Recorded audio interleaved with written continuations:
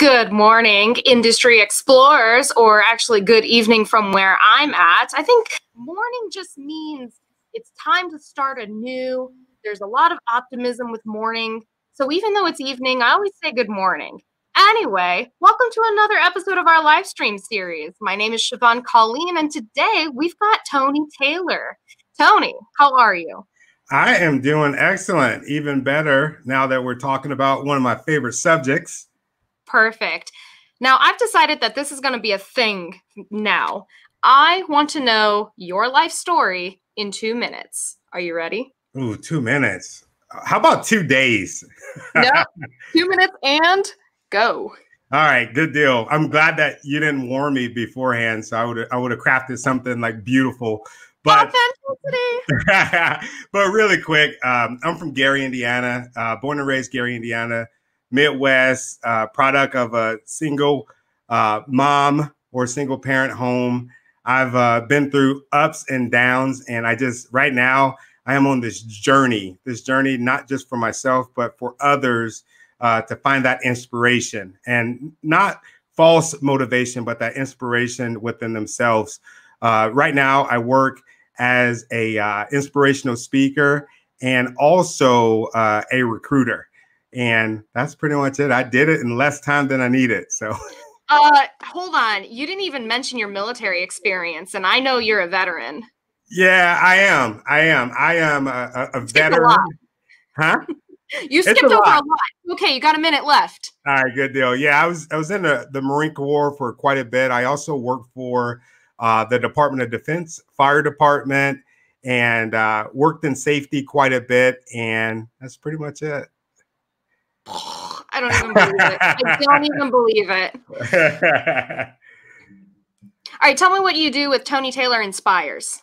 So with Tony Taylor Inspires, what it is I like the word inspire instead of motivational speaker. So pretty much what I do right now, because of COVID, most of my presentations are kind of like this through Zoom, but I'm speaking to companies, I'm speaking to individuals. It could be one all the way up until probably about 5,000. That's been the biggest crowd that we've had during COVID. But nice. It's mainly just inspiring those that have that spark inside of them, inspiring those just to keep going. And that's time. Just like you inspired me to keep going. I'm not good at talking about myself. I'd rather talk about everybody else. But we're here to talk about interview strategy. All right. So a big part of interviewing is first impressions. So let's talk about that. Question for you. Mm-hmm. What is your first impression with this outfit? With how I'm presenting myself? I like it. We're going to be honest too, right? I'm not going to. Yes, absolute honesty. I like You're that. You're a recruiter. All right, I walked into your door for an interview wearing this. What do you think about me? I believe in being caring and being candid at the same time. So what I would say as a recruiter, you walked into my office, this is you. If you walked in my office with jeans on, I would be all good at it, because that's you presenting who you are, you being your authentic self. I am not the typical recruiter or not the typical executive that's going to judge you by what you have on. It's more what is up there, right? And what is in here that I care about. And I think there's a big movement right now in corporate America that's going towards that. So I would say first impression, spot on. Nice. Does it communicate a message? If there was a 2-sentence message or even a 1-sentence message about this, what would it say? I'll give you a word: prepared. Nice. Prepared. I know you didn't wake up like that, right? You got up, you got the blazer on. It says business. It says that you care about this interview. Yeah. And, so and we were on time too. You're on time too. So that says a lot. Good. So being on time is important, and looking prepared is important. I got to tell you something. I did my officer interview for the Army wearing this. Did you really? I did. And I didn't want to go with a black blazer. I didn't want to go with a white blazer because to me that was too cliche. That's what Right. everybody wears. So Right. I'm like, I'll go for something different. And I saw this color and I go, yeah, it's different. It's unique. I'm going to stand out. And Of you course, got it too. I was the only female there. So Yeah. I already stood out. Yeah. Long story short, long story short, I got accepted, got delayed entry. Right as I was about to swear in, there was a complication at MEPS. It was totally my fault, and I wasn't able to go. And then COVID happened. Yay! So enough about me. This is recently. Yeah. This is like within the past year. Oh, wow. So, yeah.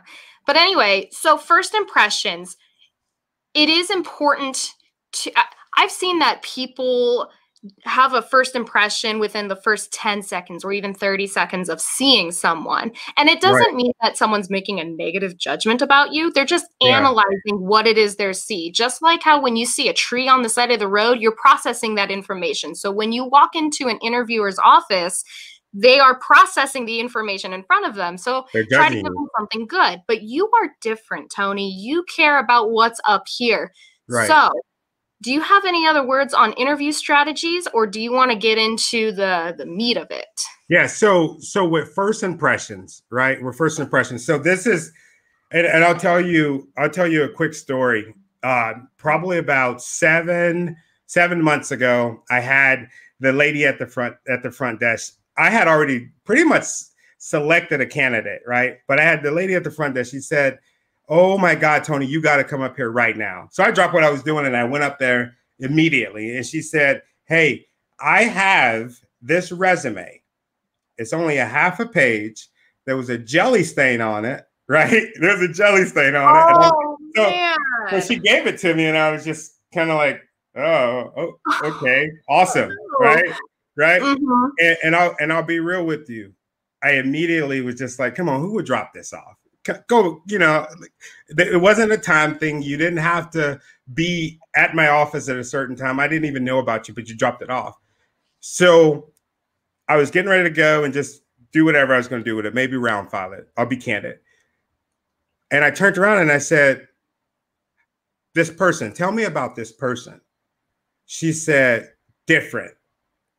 She said, she used my buzzword. I can tell that she liked him because she said he was kind. And I go, what do you mean by kind? She says, most people, they open the door and they drop their resume at me. And I go, really? That really happened? She goes, no, he was very kind. He's very courteous. He asked to speak to the hiring manager. He asked about you. He asked, were you nice? He asked that I like working here. And I'm like, this dude sounds like me. And I called him and offered him the job, and he was amazing.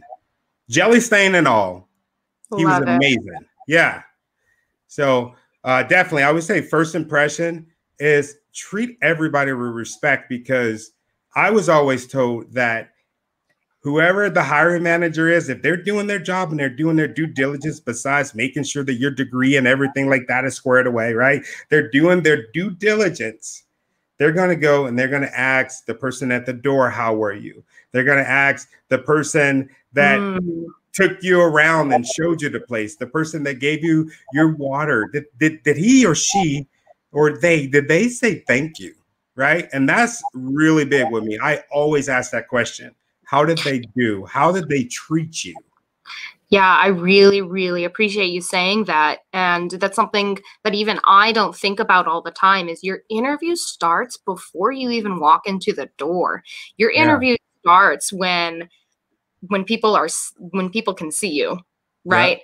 Your interview doesn't start when you're singing in the shower. Thank God I have that privacy. But if you're not in public, like, you never know if the person who's going to interview you is getting a coffee in the same shop as you. You don't know if the person who's going to interview you or potentially hire you is going to talk to the receptionist or talk to whoever else interacted with you. Tony, that is such an important thing for people to remember, is that your interview starts before you walk through the door.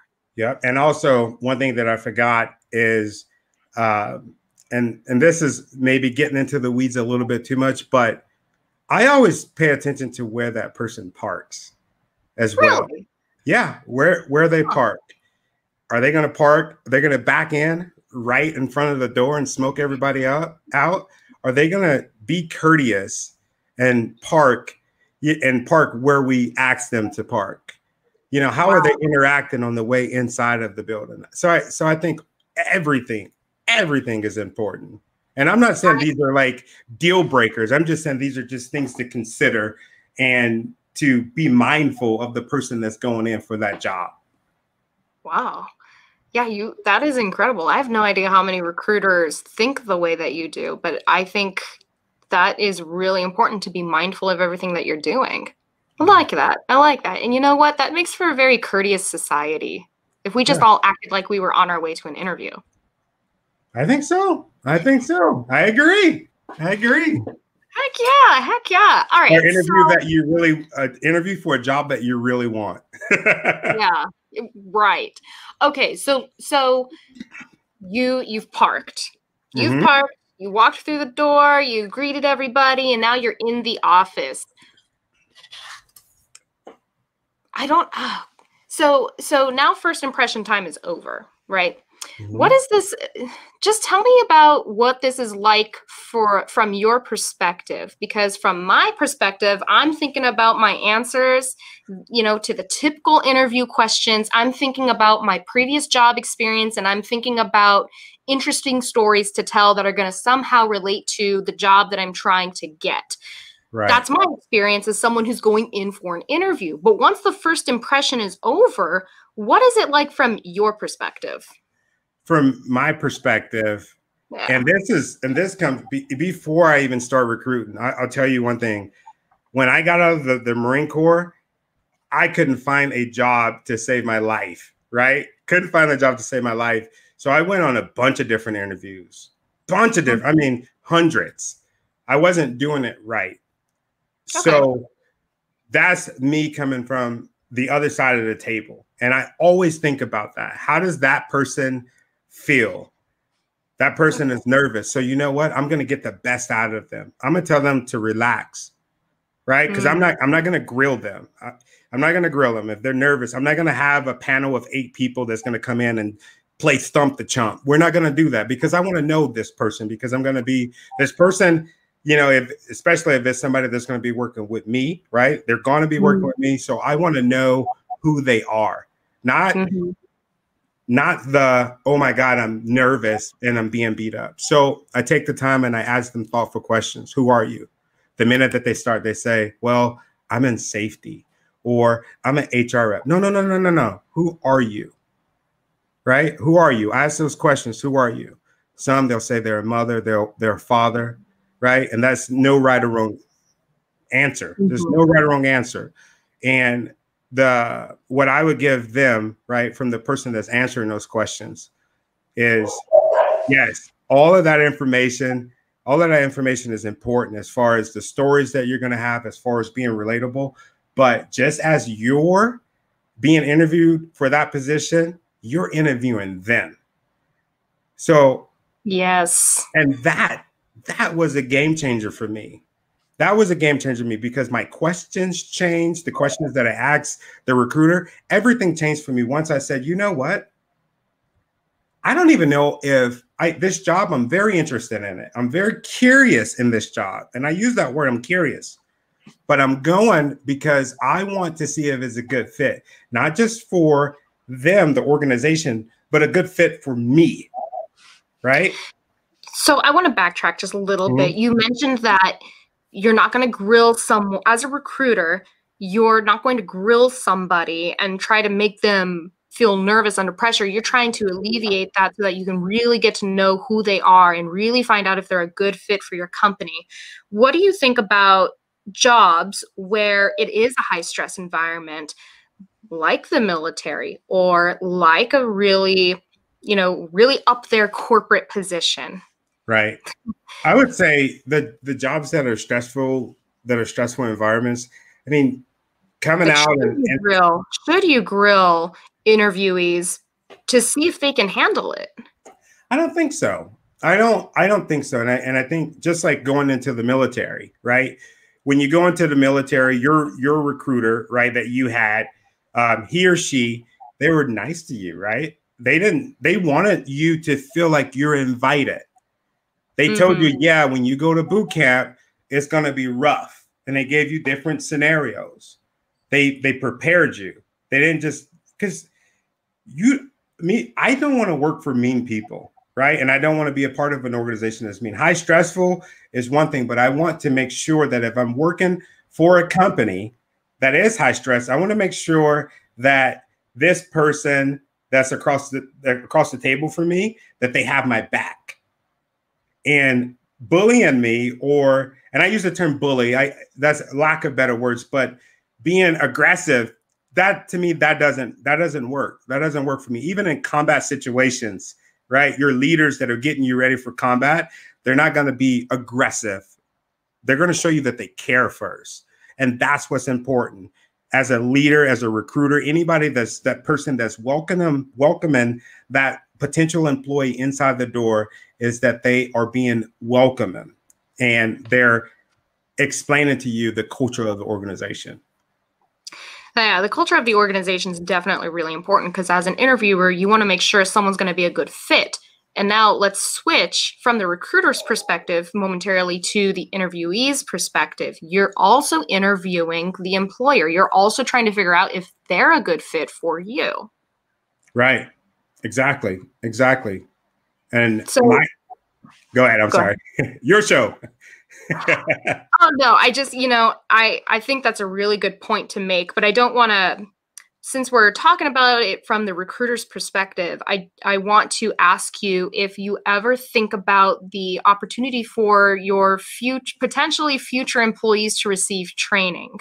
What if I'm an employee? What if I'm coming to you for an interview and I say, look, this is my experience. It's similar to this, but I don't have that certification, or I don't have experience with that particular program, but I'm willing to learn. Does that speak volumes to you as a recruiter? Yes, it does. As a recruiter, and also, the person that will be working or managing that person, because a lot of these job descriptions, they have a long list that probably didn't even come from the person, right? A long list of all these requirements that probably didn't come from the person that they'll even be working for, right? So as a recruiter, I'm making sure that they have those core skills. Are they friendly? Are they able to grasp this in the amount of time that we need them to grasp it? But I will probably put in the caveat. Yes, if you have to have this course to work in that job, hey, we want to make sure that you're able to get it in 6 months. Have you ever looked at the curriculum? Do you think that you would be a good candidate for that course, right? Because we can't expect for that person to, come into the job and be willing to do the job day one, right? We owe them, we have that responsibility to train them up. And I'm not saying you have, somebody that's in a nurse's position, right? They come in and, they're a CNA and we say, hey, we're going to give you 4 or 5 years to get there. I'm not saying, those kind of jobs, but definitely somebody that's close. Right. So you mentioned I'm going to receive that certification within 6 months or so. And I've actually I've applied for jobs where I didn't have a certification that I needed, but I offered to attain it within, I don't remember if it was a 6-month period or a 9-month period, something along those lines. So I would say, based on what you said, a good interview strategy is to look at the job description. Are there certifications or certain kinds of experience required? If it happens to be a certification, look at the curriculum and prepare yourself to be able to talk about it, or definitely prepare to talk about the curriculum, right? Right. And if you can speak professionally about it, bonus. That's super awesome. And I feel that gives the recruiter a sense that you are going to be able to pass the test for that certification. And if you can't speak on every part of the curriculum professionally, but you kind of can and you're willing to learn, then again, it seems that that might give the recruiter some security in knowing that you have the aptitude and the Right. drive to attain something that's going to contribute to the company. Yeah, 100%. And another thing for your listeners to keep in mind, a lot of the recruiters, right? A lot of the recruiters, they don't have that lead way to bypass that stuff because they have a bunch of different candidates, right? Mm-hmm. And a bunch of different candidates and also a bunch of different requisitions that they have to get filled. So what I would do, and this is a hack that I started doing after, being told several times, oh, you don't have this cert. Okay, thanks. We'll call you. And then they never do. But what I would say is the thing that I can think about right now is, let's say you're going for a position and it requires you to have, let's say, an EMT or first aid. Let's just say first aid because of a lot of positions, especially in construction, that require first aid. So what I would do is look at the job posting, go and find a first aid course, right? And get the certification, right? And if it's something a little bit more extensive than first aid, register for the course. Mm-hmm. I am registered for the course. The course is going to be in less than 30 days, or maybe even before you hire me, right? Before you hire me, because as a recruiter, that's going in my brain. Okay, if we hire him, we give him, I'm going to put he has it, he or she has it, right? Or they're working on getting it. So you've leaped that hurdle and it's on to the next. So Mm-hmm. the main thing is enroll in the course, know what the curriculum is, and then you'll be good to go. Yeah, that's a really good strategy. And then even if you don't get hired for that position, if you're going for other positions that are similar and they all require that certification, well, if you strike out with one employer, then the next couple of employers might consider you or even hire you based on the certification you acquired. So I think it's don't be afraid of that process. Don't be afraid of any process, really. So it's one thing to interview for a job, and if you have a certification, great, but if you don't, just go for it. Right. Especially if that's like the industry or the field that you're trying to get into, just go for those certifications. Study up. Yeah. Because the other folks that are applying for that job, they're no better than you. Everybody out there, they're lacking something. You're not going to get a candidate that's going to have 100%. So don't let that deter you away from hit and submit. Okay, so let's talk about some do's and don'ts for interviewing. I guess I would say do dress for the job, right? Just dress for the job, because there's a lot of recruiters, they're not going to be like me. There's somebody, you can come in sandals and I'd be like, oh, I'll look at the positives and be like, okay, I see what you're doing here, right? But there's some recruiters that they'll judge you. They'll judge you. I would not hire someone wearing sandals to a job interview. I come from a pretty relaxed industry, and most of my interviews have been in jeans and a polo black t-shirt. I've only worn a very formal outfit like this, and it was for the military. But other than that, any other interview I've been to was business casual. But if someone walked in with sandals, I'd be like, get out of here. We work on job sites. We work with steel-toed shoes. Like, get those sandals out of here. No, exactly. And that's why you have to dress for the job, right? You have to dress for the job. So if you know that it's a construction site, my background being in safety, I'm going to ask you, okay, what kind of footwear do you normally wear, right? But out here in the Pacific Northwest, I mean, it's cold right now, but you'll see some of the smartest people, right, walking around with sandals, shorts, right? Yeah. It's just a different coach, and it depends on wherever you're at. Me personally, I wouldn't do it. I wouldn't do it. But what's one of your pet peeves during interviews? I would say being too cocky. I definitely would say that's a don't. You don't want to be too cocky. You don't want to seem like a know-it-all, unless that's just who you are. If that's who you are, then by all means, let them see, your authentic self, right? I would say another pet peeve is lying, right? If you don't have a certain certification, right? Just like I said, recruiters, they have criterias, and these companies, they spend a lot of money vetting candidates. So what happens once we vet a candidate and things come back, on their record, or they've said that they've had experience in certain arenas, and we find out that they don't. It's you've I don't know, you might have messed up the person that was behind you, right? Because now we're on a timeline and we have to hurry up. So I would definitely say that is a don't lie, be honest, be straightforward. And if they're not going to hire you, I mean, they just weren't ready to receive you. It just wasn't your time right now for that position, right?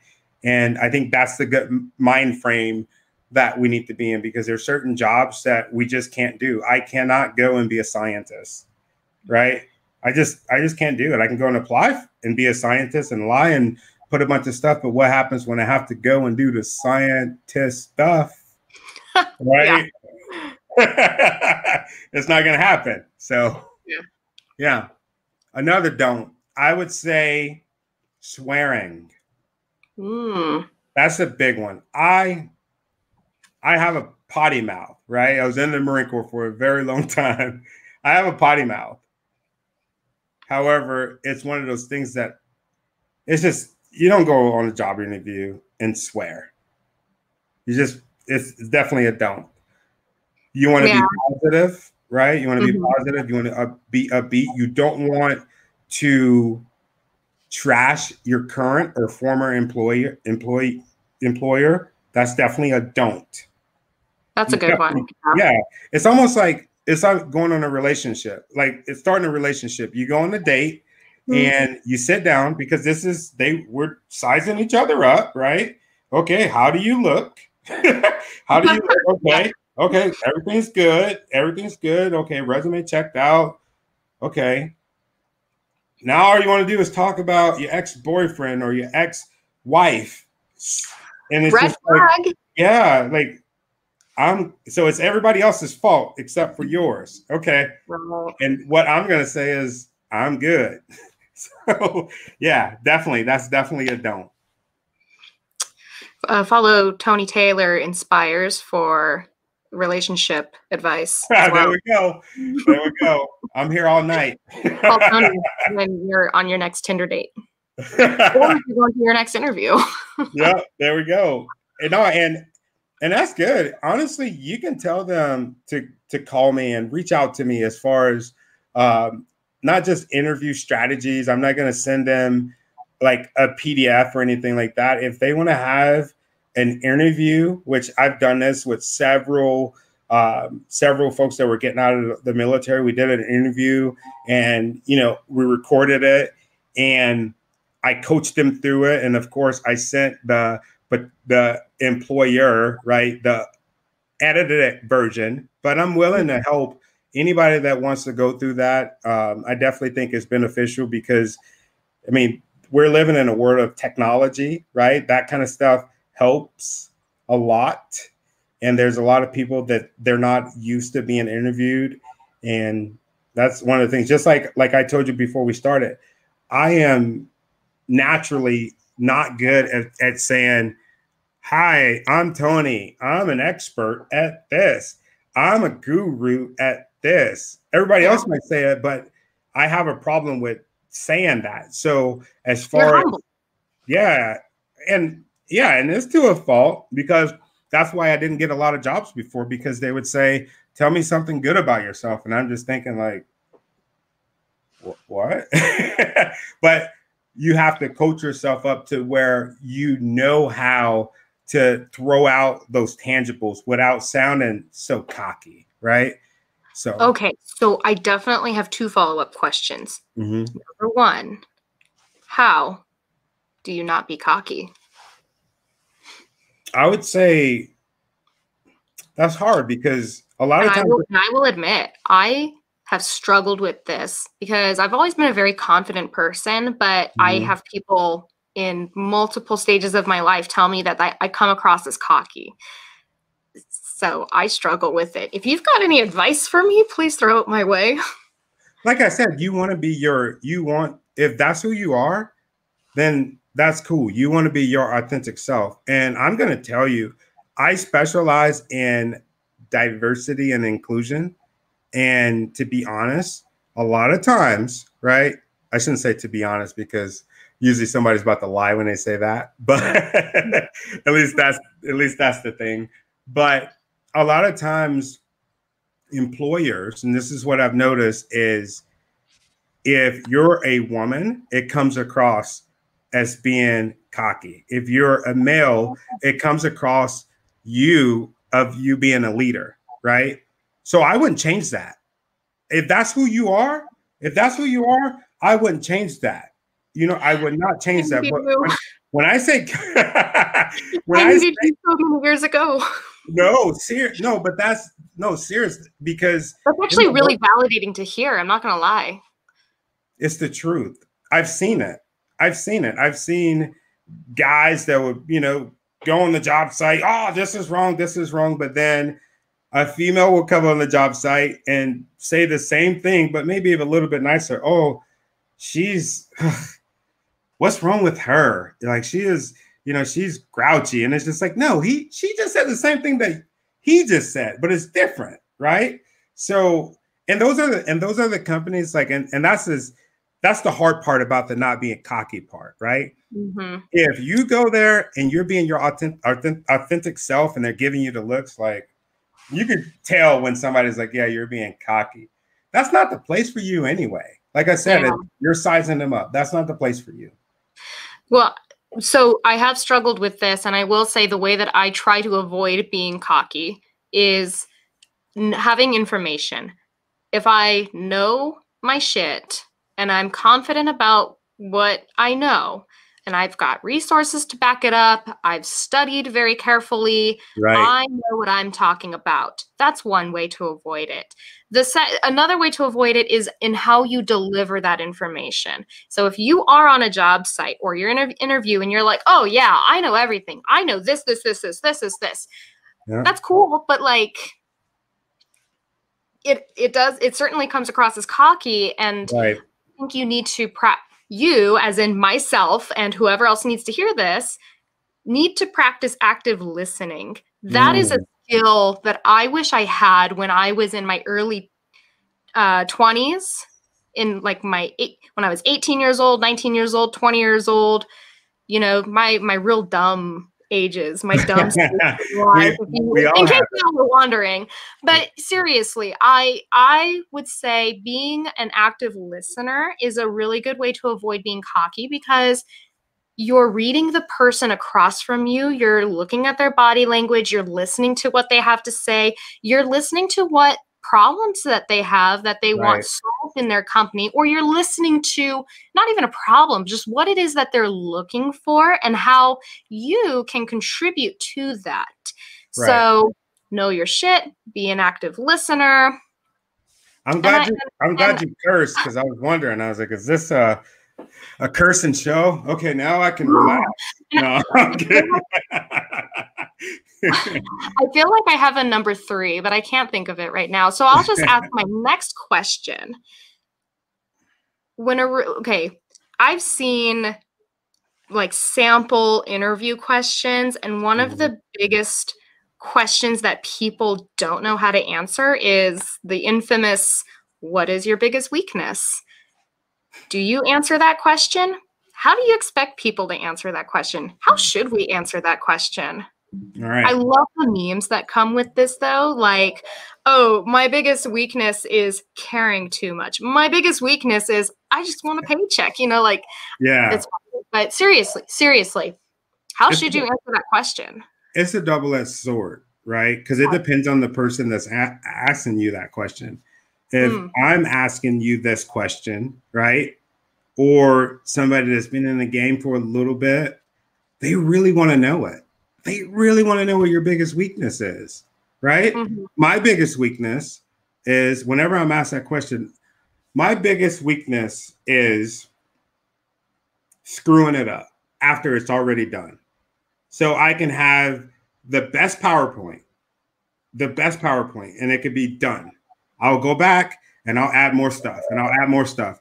And then I'll obsess over it, right? Because I want to make sure. So you're giving them that negative and a positive. You care about your work, but this is also a weakness, right? You care about it, but it's a weakness. So I'll say that, and I'll just, say things like, I have a big problem with my work-life balance, however, I'm working on improving my work-life balance. I'm doing things like not bringing my laptop home every day. I'll do it when I need to, but these are my actual struggles, right? So I would say you want to be real with them, because it's like I said, it's just like a relationship. If I'm on a first date with somebody, I'm not going to necessarily ask them what their biggest weakness are.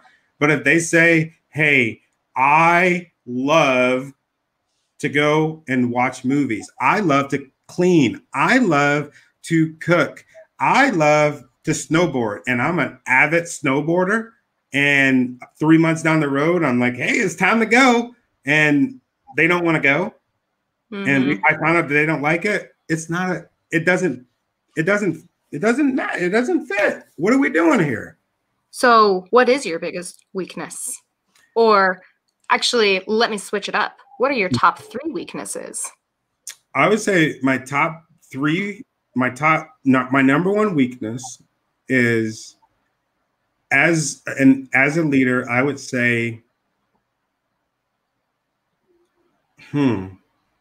that's good. You're calling me out. All right. No, seriously. And I think a lot of leaders have this, and I think it's important for the workforce to know this. I would say is the fear of being inadequate. I would say that. Yeah. Yeah. I mean, I think a lot of times in leadership, we have this fear that imposter syndrome, right? Imposter syndrome. Do I really know my stuff? Okay, I know it, the book forwards and backwards, but how am I really doing? So I would say that's number one. I would say number 2 is that whole work-life balance thing, and I'm trying to get better at that. And I would say number 3 is expecting everyone else to care as much about something as I do. Oh, yeah. That's a big one with me, because with me, if I turn it in, I want it to be good. I want it to be good. And I've noticed in the past that I'll look at work of others and I'll say, oh, wow, how long did it take you to do this? Right. And you know what I mean? And it's good, but it's not great. So I've struggled in the past of saying, you know what, this is good. Thank you. I really appreciate you. Right. I really appreciate the effort that you put into doing this. And I've noticed by doing that, that will bring that person to say, okay, cool. You like that I'm doing this, because a lot of times, the people that work with you, they might not even, they might need that. They might need that push to get them through, right? They might need that push to put them on the next level. What do you think about, what if you don't have the answer to a question in an interview? That happens a lot. That happens a lot. And like I said, I would be honest. I got some pretty bad advice when I left the military. I was told, if you don't know the answer to a question, you need to, make up something. That's what I was told at a transitional assistance program. You need to make up, Terrible advice. Terrible. And I used it. I used it. The finger bobble jig, it just makes you look like a liar, because you can tell when, not everybody can tell, but for the most part, you can tell when somebody's just feeding you a line of crap. I would be honest. What are some telltale signs that you're getting some BS from someone? I would say anybody other than me, they would say, and then it would look up the whole hello darkness, my old friend. You could tell that they're trying to come up with something, right? Mm-hmm. And just the fact that it has nothing to do with it. I would just, if I was that person that didn't know the answer to a question, I would tell them, well, I believe based off of what I know that this would be the appropriate response. However, you know, I tend to tap dance a little bit. You know, I tend to tap dance, but I will tell that person that I really don't know. I really don't know. If it's something that I 100% don't know, I would say, I do not know the answer to that question. Right, right. So you talked about looking up and kind of pausing. Mm-hmm. What are some other messages that you receive based on someone's body language, good or bad? I would say there's some people that go on the interview and they're sitting like this. That's happened. That's happened. I can't. I even seen a dude. Yeah, I even seen a dude. He had his foot on the desk because he was like early and like nobody, like he was like probably about 15 minutes. He had his foot on the desk and he's like texting. That's horrible. Oh my gosh. That's horrible body language. It's so bad. For me, what I do is I will make sure that I'm having, you know, good posture. I will sit up straight, shoulders back. And what I'll do is I'll usually, and I got this from the military, I usually take my hands and just put them, you know, a little bit like on my thigh and just sit straight up. And you can't go wrong with that. Leave your phone in the car, because if you're messing with your phone at an interview, what that tells me is that you're going to be looking at your phone during your job. Okay, hold on real quick. I think it's fine to bring your phone into the interview as long as it's like in your bag or in your pocket, because what if you have a interesting photo or video that you need to share with the recruiter? That's or good. Is it better to bring in a laptop at that point? That's good. No, if you need to have that for that, I'm saying if you're one of those people that if you have spare time, yep, just like that. Right before we went on, I was sitting here and I was doing exactly what you're doing right now with my phone, just kind of killing time a little bit, right? So, yeah, you see what I'm saying?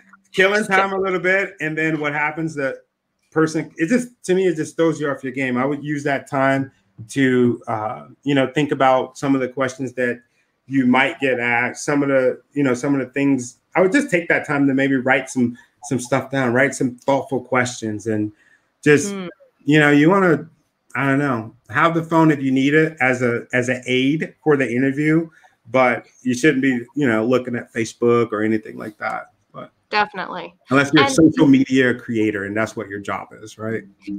Right. Well, it was actually good that you mentioned writing things down, writing down thoughtful questions, because if you're doing that during the interview, that probably sends the message that you are prepared and that what the person is saying to you is important. So if you're asking your interviewer a question, and they're answering you and you're writing it down because you genuinely need that information, that's probably going to send a positive message to your interviewer. Right. And a lot of times I've talked to a couple of individuals, they feel like that they need to go hip pocket, right? They feel like that they shouldn't be writing stuff down or they shouldn't have it already prepared. And right, I think you're 100% right. That shows that you're prepared. That shows that you care, right? Mm-hmm. Yeah. Okay, so I had a question, but I'm going to change it up. Okay. Just real quick, while we've got the banner, let's just touch on what you should bring to an interview. You should be dressed like you want the job, like dress for the job you want. Right. Have a hard copy of your resume. Yeah, definitely. Hard copy of your resume. depending on what job it is, you might want to have that tangible portfolio. That's always good. What I do a lot of times is I'll have letter of references, especially if, they're really good reference letters. I'll bring those with me. And something that I did when I got hired on with the Department of Defense, I knew that there was going to be a panel, right? And this is what I think is kind of another good hack, right? I knew that there's going to be a panel. So I went to Office Max and I told them I want because I really wanted this job, right? Yeah. So I was going all out. I told them that I want presentation style binded books, and I got 6 of them. So I had a cover letter thanking them. I went on ahead of time and I got their individual names, right? So they had the individuals, right? And I gave it to them, thanking them, and I appreciate them. My resume, letter of reference letters, and also I think it was like a sample of my work. It was a sample of, whatever work that I was doing. And I got the job. One lady said, I had a bunch of questions to ask you, but I've never seen this before, ever. I've never seen this before. And she was just like, I can't believe it. They even took pictures of it. So I would say you don't necessarily have to go and get it binded and print it, but definitely, maybe do it like the old school reports, right? Put it in a small little clear or something and give it to whoever is interviewing you. I think it's an added little bonus. I think that'll pay big dividends. Yeah. So you said it was a binder, like you got your resume, your cover letter, resume, letters of recommendation, and samples of your work all bounded. Yeah, you got it for each person in the panel. Yeah. That is really incredible. That's a great idea. I actually take a pad folio to my interviews, and I'll have copies of my resume. I'll have copies of my work, and so my work isn't just computer. It isn't just CAD drawings. It's also my technical writing, which has impressed people before, and it makes me really proud. It makes me really proud because that's something I never thought I would do. So I bring that with me. And I also, inside of my Padfolio, have a scratch piece of paper that I can write questions to ask the interviewers. And I also write questions that I think they're going to ask me. So I'll ask questions, or I'll write down questions that I think they're going to ask me so that I'm prepared to answer some pretty basic questions.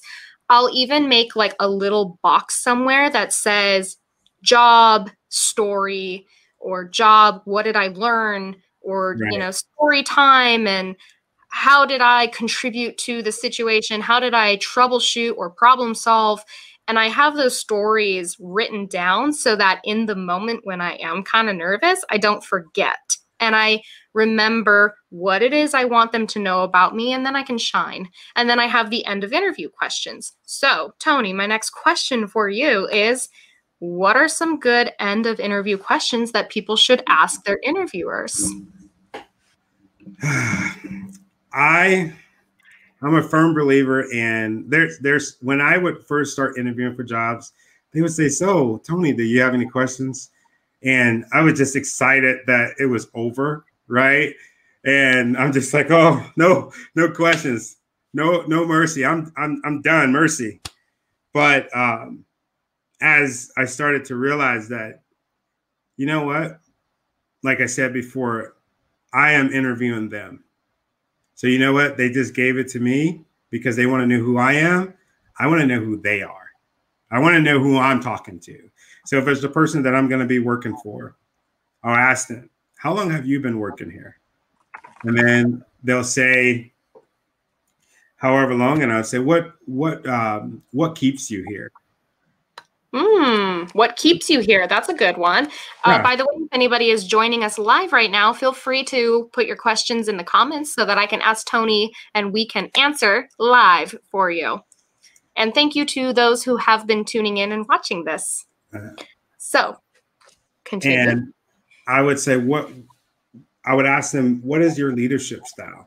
That one is really important to me. What is your leadership style? And if I'm talking to the what's your leadership style? I love it. Right. Those are great. Yeah, and what keeps you coming to work every day? Do you love working here? Your boss, the person that you work for, do you like working for him or her? And I know sometimes those are like weird questions and it kind of put them on the spot. But oh well, you're interviewing them too. Yeah. I also ask them, do you have, what about training? Do you guys offer training for this position? How will I be evaluated? What are my key performance indicators? What is expected of me? I would like to know, because there's certain jobs out there to where they just make it up on the fly, right? Mm-hmm. And I'm cool with that as long as that's spelled out to me initially, right? Is it good to ask if there are opportunities for upward mobility?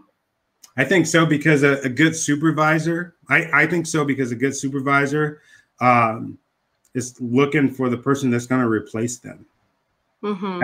That's how I look at it. I look for somebody that is really good, right? Really good, or somebody that I can coach up to be really good. Right. And that's happened before, where I'm just like, well, you're doing all the work pretty much. I mean, I think this person should get this position, Well, what about you? Maybe it's time for me to go someplace else or go to another department, because I feel like this person is capable. So as a good leader, I feel like as a learning leader or somebody that's aspiring to be a good leader, you have to be willing to give your people that upward mobility and provide that opportunity. Even if the company doesn't have it, you have to be that person that's pushing for it. And maybe upward mobility isn't necessary. Like, you don't always have to be looking for the next level up. You could always look for or ask about learning opportunities. Right. Yeah. Yeah. Because not all small businesses are going to be able to give you a pay raise, but they might invest in your training so that you can take on other responsibilities. And as someone who is looking for a job, those are things to consider, right? Because if you are looking for a lot of learning opportunities and you're looking for a place that's going to invest in you and certify you and a bunch of different stuff, and you're going to get a bunch of a lot of cool experience, then that's a great employer to work for. But if you're the type of person who wants to work up the corporate ladder and eventually become a C letter of the alphabet O, right? Then that small employer may not be the place for you. It depends on what you want, and it depends on where you're at in your journey. So as an interviewee, it's important to assess those things, and it's important to have those really good end of interview questions. I agree. It's, like I said, it's just like a relationship. It is. It is. So speaking of relationships, actually, this has nothing to do with relationships, but this is part of the interview process. Is sometimes they ask, what do you want to get paid? What wages are you expecting? What salary are you expecting? Or the question comes up in some form or another. So do you have any strategies for negotiating pay, or even just some simple do's and don'ts? It's changed quite a bit. I mean, I know before maybe about 10 years ago, I would say, never bring up pay, never bring it up. Yeah. I would say that. And I'm pretty sure, that's something that a lot of people would say, but I would now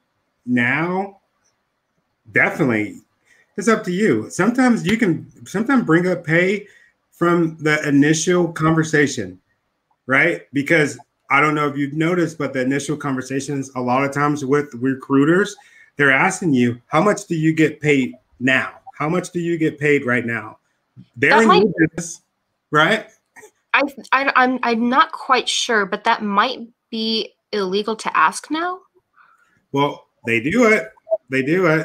Yeah. There are, so just real quick, there are some questions that a recruiter cannot ask you, and one of them is, Like, do you plan to become a mother? Do you Yeah. plan to raise a family? Do you How plan, big like, is your family? how Right. big is your family? Questions like that. What church do you go to? Pardon? What church do you go to? Yeah, what church do you go to? What's your religion? Like, there are certain questions that are either illegal for them to ask or are just straight up inappropriate and have nothing to do with your ability to contribute to their culture or to their work environment. So Right. be wary of that kind of thing. Definitely. Definitely. Yeah. And I think as far as pay, a lot, they'll say another way that they can get around with it is, what are you expecting as far as pay? What are you expecting? And I would say, how I answer that. I actually say, oh, what's your range? Because a lot of, at least in my experience, a lot of employers, they have a range that they're working with. So when they're asking you what you're expecting, they want to figure out if you are landing on the high or low end of their range. So then I will counter that question with a question. What is your range?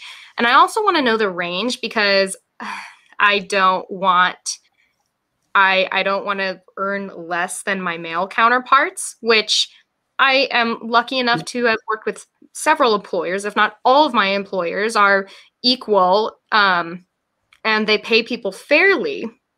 But it does kind of suck that, like, I have to think about something like that. So it's real. Yeah. Yeah, it's real. No, it's real. I think that's definitely a question to ask. And I think it was Robin Story that made a post basically saying, yeah, ask away. And if they're not willing to tell you that information, then you know what? Go to the next employer because they're not worth your time anyway. Because this is a relationship. You guys are going to work together. But so this is actually a really good segue into the last topic I want to go over. When you go into an interview, before anybody goes into an interview, I have a book that I recommend. It's called Never Split the Difference by Christopher Voss. And I read this book last year, and it is full of great tips for It's just about negotiation. So it's all about active listening. It's all about different strategies when you are negotiating your salary. Christopher Voss used to work for the FBI. He was like their top negotiator. So he talks about hostile situations in which he actually had to negotiate with terrorist groups. Domestic terrorists, foreign terrorists, hostage situations, like. So is he making the potential employer into possible terrorist? Is that how the negotiation strategy? No, but the same tactics that he uses in the FBI is related to what you can use and what would be effective in any sort of interview. So this is a book I highly recommend to anybody if you're into, reading and that sort of thing. Anyway. Is there an audiobook of it? Probably. I'm listening. Probably, yeah. Okay, so next. Wow, words are hard. I know, right? Diversity, inclusion. This is what you're all about. So let's take a few minutes to address this. I know you have a lot to say about it, so I'm going to just leave it up to you if you want to talk about this topic from the recruiter's perspective or from the interviewee's perspective. The mic is yours. All right, you're going to leave me with the stuff that could possibly get us in trouble. No, I'm just saying. No, this is what you're all about. No, yeah. So this topic is near and dear to my heart, right?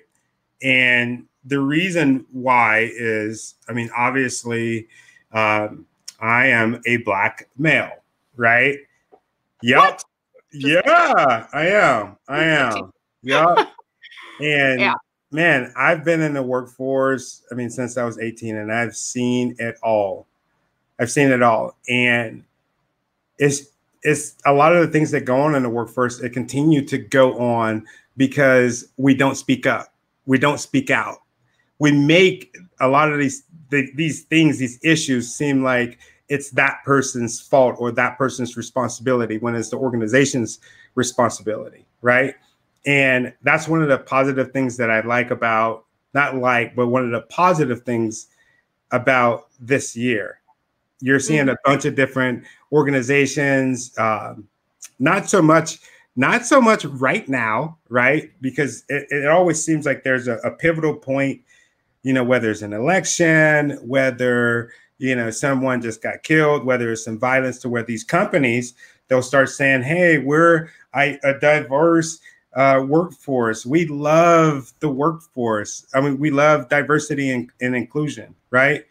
But when I think about diversity and inclusion, I think about, right, diversity. You have all of these different people, right? You have Black people, you have white people, you have Asian people, you have Mexicans, everybody, you have this big range of people, LGBT, right? They all work for the organization. That's good. That's really good, right? So everybody is invited to the party. But and that's the diversity part. The inclusion part is everybody going to be able to play the games at the party? Okay, that's a good, that's a really good way to think about it. Did I just drop some bombs? No. No, but you know what I'm saying though, is everybody going to be able to play? And that's our problem. That's our problem, because not everybody is able to play, right? When you go and you apply for a job, right? You said it, that you have to ask to make sure that you're getting as much as your male counterparts. I have been told in meetings before, how much did you offer? Oh, why did you offer that much? Well, because the last guy, we offered him that much. Well, this is construction and that's a girl. You really think she has that experience? No. And I'm just like, no, asshole, you haven't even seen her resume. Oh my gosh. So yeah. There you go. And I think it's just, I don't know.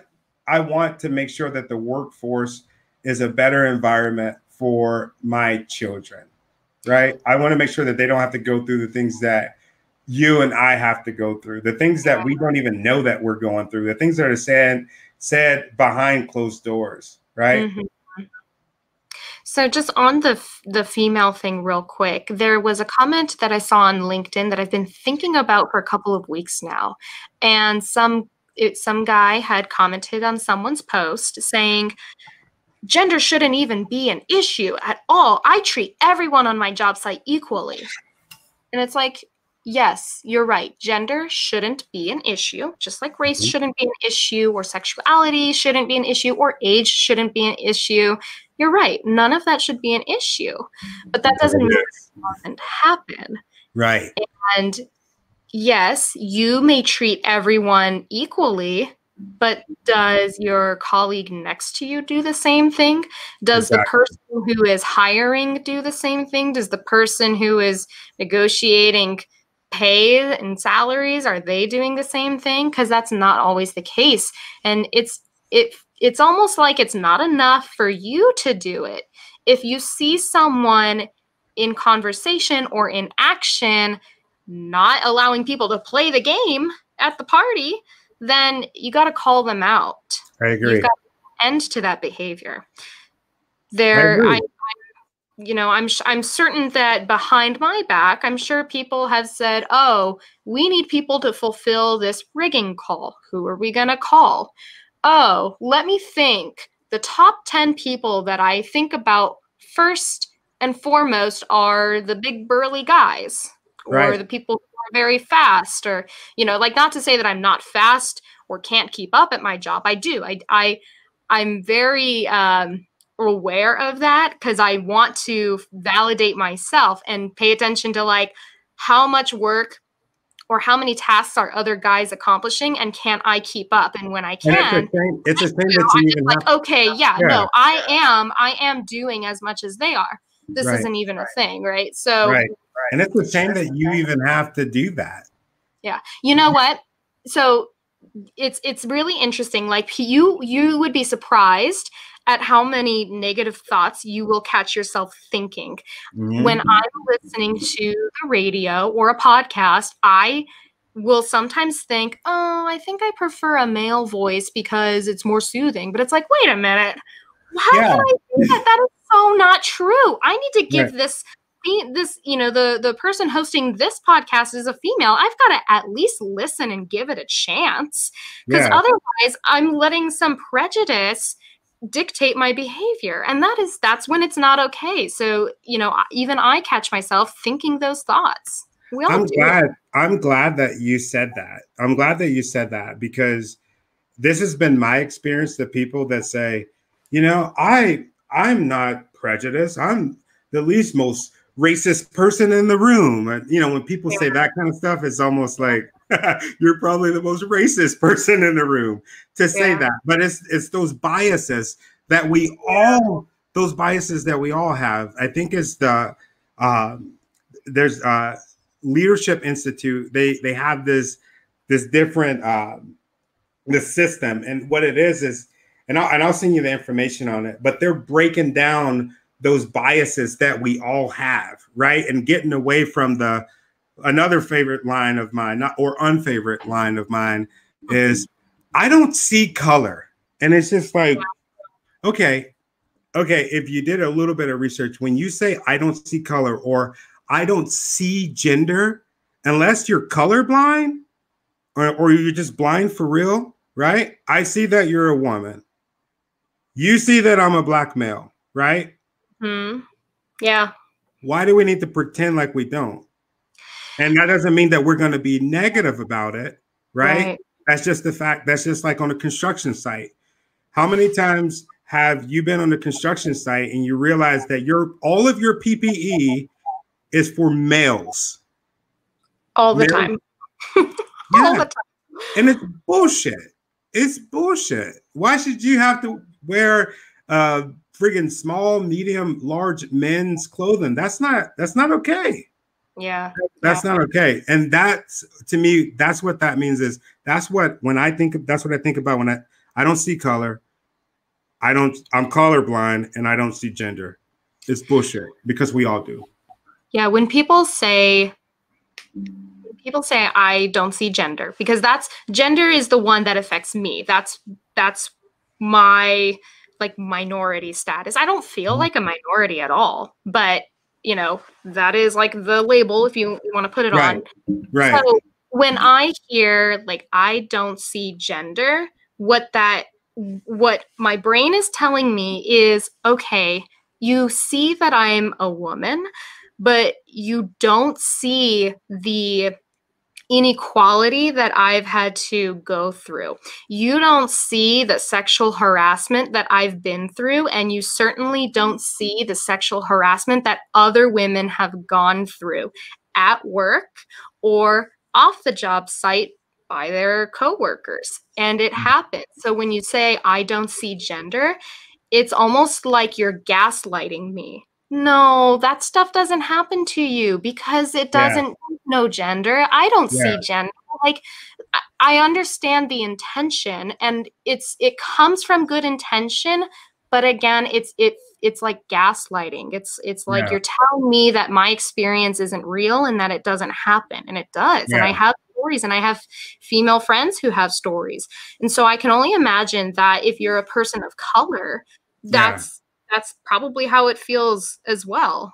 Oh, I mean, my God. I don't know, but no. Hey, when you start talking about the stuff that you're seeing on LinkedIn, I honestly thought you were looking at one of my feeds. No, seriously. I mean, for any of your listeners right now, go look at my page. Oh my God. Look at my page. I mean, there's literally hundreds and thousands of racist, gender insensitive comments.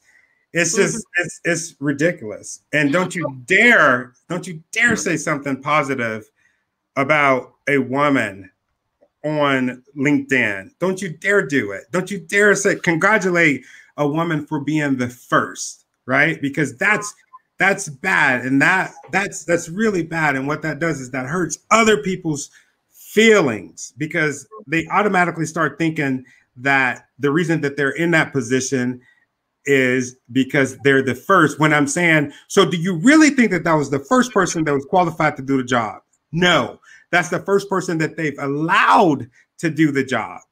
So therefore, I will continue to celebrate the first. I will continue to keep celebrating that and be part of the solution of diversity and inclusion. It needs to be celebrated. I will not be quiet on that ever, ever. And I get hundreds of hate mail daily, hundreds of pieces of hate mail daily because of that. And it's just, it's sick. It's sick. And it's very indicative of the workplace. Here's one that really, really irks me. Coming from my experience, I learned how to rig under someone who taught me. And one day I said, hey, why did you decide to take me under your wing? Did you see that I was an intelligent person? Did you see the potential in me? Was it my passion, my eagerness to learn? Like, what was it that made you want to teach me? And he goes, honestly, I just wanted to stare at your tits. I figured you'd get bored and then we'd be done with it. And so that is a crushing thing to hear. So fast forward to I get a job. Oh my God. I get a job with an employer. And in that process, I was interviewed by several people. So it wasn't like an easy job to get. But when I get there, I hear rumors circulating that I'm only there because I slept with so-and-so, or I'm only there because I sleep around with management, which is couldn't be further from the truth. God forbid you know how to do your job. Fast forward a little bit more. I no longer work with that employer. And so I'm not working for that employer. And one of the managers who is also no longer working for that employer and I go to hang out, and I'm thinking it's going to be platonic, and neither of us work for that employer anymore. So you'd think that's all behind us. And at some point, him and I are we're having lunch, and he puts my hair behind my ear and goes, "You are so beautiful," or something like that. And I was just like, wait a minute. So do you do that with Bob too? I'm like, did people say that about me because this guy said things about me, like expressed his attraction to me, or did other people express their attraction to me? But then I'm the one who gets the horrible rumors spread about me.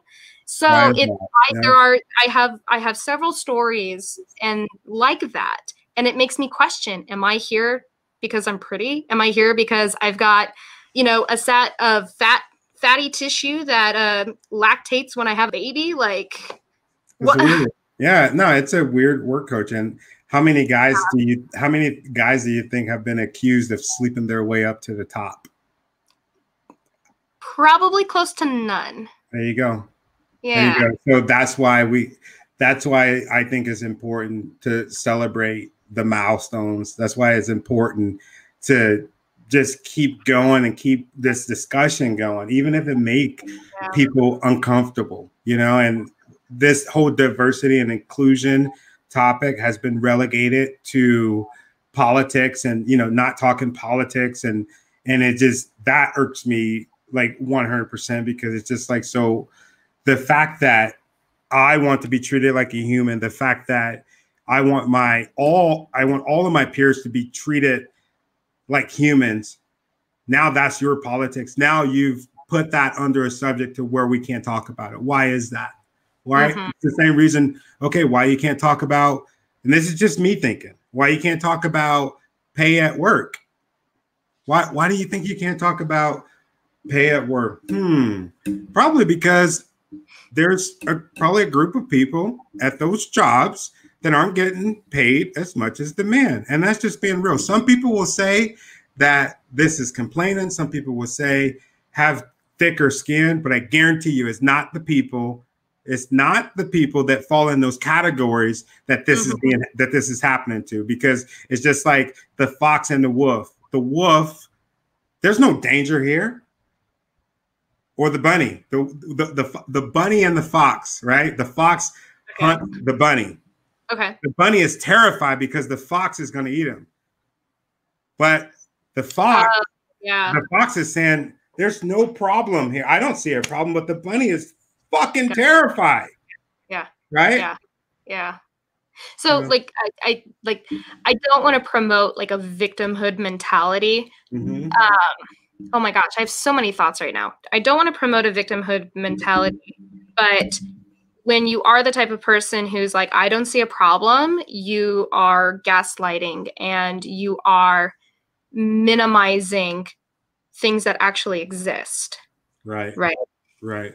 And you want to just be treated like a human. I just want to be at my work and be hired for jobs knowing that it's because I am perfectly 110% capable of doing that goddamn job. It's Yep. not because I'm beautiful. I know I'm beautiful. Okay. I'm not even gonna lie. I know I'm pretty. Okay. But that's why you should hire me. I know I'm a woman, and you don't need to hire me just because I'm a woman, just because you want to be a diverse workforce. But you should be a diverse workforce, and you should hire me because I know my shit. Yep. Right. And one thing that irks me is when people say, oh, the only reason why that kid got into that school or why that person got into that job is because they're Black. How about it's because they actually are qualified to do that job? Yeah. Right. They have the degrees, the certifications, and the experience. How about that? Yeah, How about that? That's part of the whole inclusion thing. Like the diversity is like step one. Inclusion is the next step up, right? And don't spread rumors. Just go talk to that person in person. Yep. Nothing wrong with that. Yeah, we could totally have a whole segment just on this topic. But for now, we are well over our hour allotment time, and I really appreciate having you here. If y'all are watching the replay, you can check out Tony on all of his social media platforms, Tony Taylor, and he has a link tree. Just go to linktree/Tony Taylor Inspires. And he is happy to answer any of your questions. He's happy to help you out, do any mock interviews. Tony's a great guy. I know it because I get to talk to him and he's on my LinkedIn and we're doing this and I'm really excited. Like, I love Tony. You should get a hold of him too. I appreciate you saying that. And don't forget to subscribe on Industry Explorers on YouTube. I keep telling my boyfriend that if I get 100 subscribers, I'll eat this really spicy chip that he bought. It comes in a box. Don't do it. One single chip. One single chip. I go, Dan, I will eat that chip and I will live stream it when I get 100 YouTube subscribers. So there you go, everybody. You know what? I might force the issue and tell everybody to go ahead and do it so we can see that live. I'm really curious about this chip. I want it to make me cry. I want it to make me hurt. So please help me get to 100 subscribers so that I can experience this because I'm very intrigued. So Tony, any final thoughts? No, that's it. I think we said everything. I think we said everything. If again, if there's any questions, just go ahead and reach out to me. Your friend Tony. I did that. That was pretty cool. Anyway, but yeah, this is great, and I appreciate you for doing this. I know the origin of why you created Industry Explorers. I think that it is an amazing gesture. You could be doing anything in the world, but you're doing this for other people. So I just wanted to tell you thank you for that. Thank you so much. I hope to just continue growing and continue inspiring and helping people out with whatever it is they need help with. So there you go. All right, explorers, thank you guys for tuning in. Thank you for catching the replay. I will see you on our next adventurous journey. Take care, everybody.